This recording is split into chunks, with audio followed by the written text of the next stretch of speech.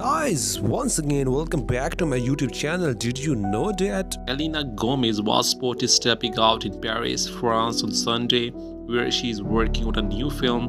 The 30-year-old performer, who is Instagram's most followed woman, wore a thick white headband and glamorous black cat-eye sunglasses.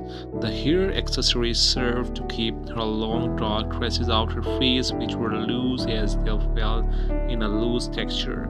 The Texas native bundled up in a long black quilted jacket that she wore over a beach sweater. Selena's nails were long, almond-shaped and painted in a glossy, milky nude shade. The star is currently in the city of Love to film Jacques Audier's musical crime comedy Emilia Paris. Carla Sofia Gascon and Zoe Saldana will also star in the upcoming movie, which began shooting this spring.